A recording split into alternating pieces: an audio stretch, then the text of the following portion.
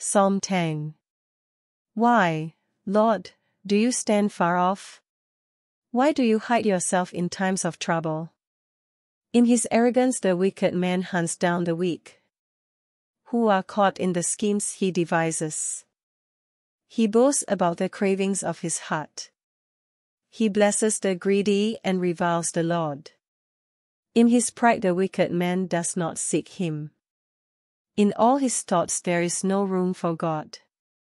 His ways are always prosperous.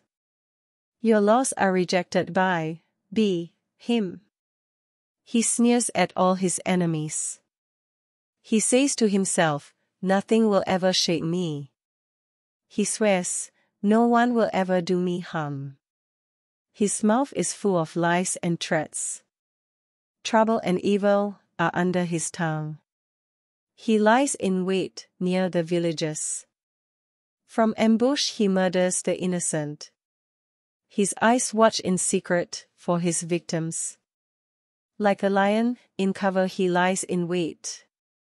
He lies in wait to catch the helpless. He catches the helpless and drags them off in his net. His victims are crushed, they collapse. They fall under his strength. He says to himself, God will never notice. He covers his face and never sees. Arise, Lord. Lift up your hand, O God. Do not forget the helpless. Why does the wicked man revile God? Why does he say to himself, He won't call me to account? But you, God, see the trouble of the afflicted. You consider their grief and take it in hand. The victims commit themselves to you. You are the helper of the fatherless. Break the arm of the wicked man. Call the evildoer to account for his wickedness. That would not otherwise be found out.